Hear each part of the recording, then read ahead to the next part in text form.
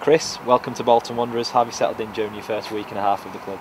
Yeah, really enjoyed it. There's been a whole team coming at the same time, so it's just been a case of bedding in, getting our fitness up, and getting to know each other. So yeah, I think we've enjoyed the week, and we're ready to start playing.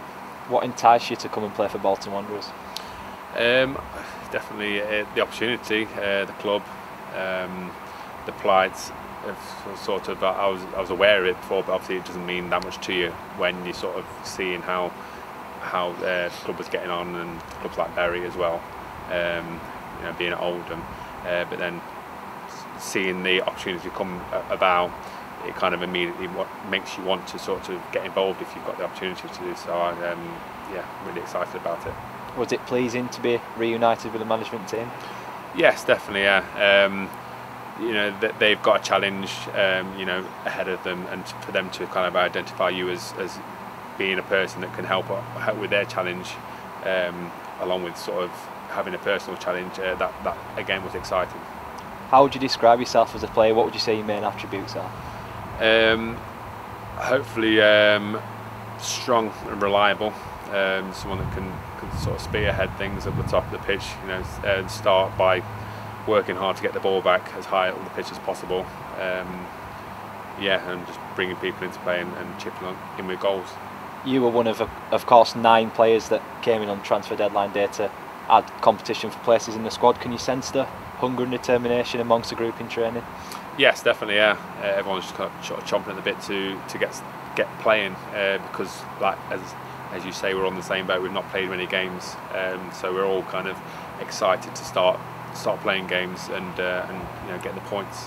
Yeah, you've not played football this season. Obviously you played regularly last season at Oldham. Does that mean that you're itching to get back out there? Yeah, like everyone else as well. We've all come back to pre-season expecting to play, wanting to play football, and we've not had the chance to do that. So now we've been given the opportunity a month into the season. We're sort of like dogs really, wanting to get started. Season tickets only went on sale this week, and I believe over 7,500 have been sold. There's a positive vibe around the place at the moment. I guess you wanted to play a part in that continuing, really. Exactly right. Again, just to see where the club, was a couple of weeks ago, and where it can get to. You definitely want to be part of that, because there's something special to be done, and to be part of it would be great. We go, of course, to one of your former clubs, Rotherham United, tomorrow. You must be looking forward to going back there. Yes, definitely. Yeah, looking forward to going back, and I suppose just focusing on business and getting 3 points, which is the most important thing. Just finally, there'll be a full away end at Rotherham tomorrow. 2,500 Wanderers fans will make the trip. That'll be great to see, won't it? Yeah, definitely. Yeah, for the players that we're all sort of new to it, so just how that backing is only going to kind of help us and spur us on.